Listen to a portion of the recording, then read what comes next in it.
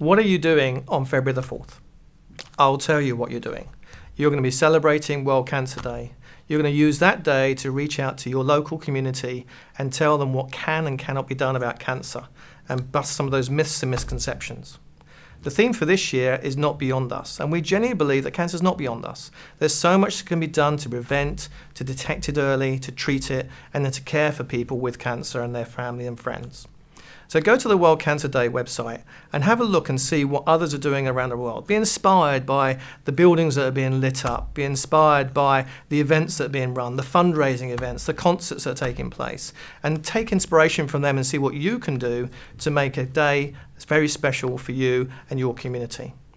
My team have put on there lots of examples. There's a map. Go pin a little marker on that map and show us what you'll be doing on that day. And then journalists around the world will see it and they'll contact you. They'll want to know why you are making that day special for people with cancer.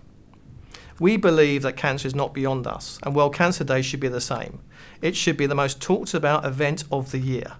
And with your help and the support of my team and others, we think we can make it an absolutely fantastic day so that everywhere you go, you will read great stuff about cancer.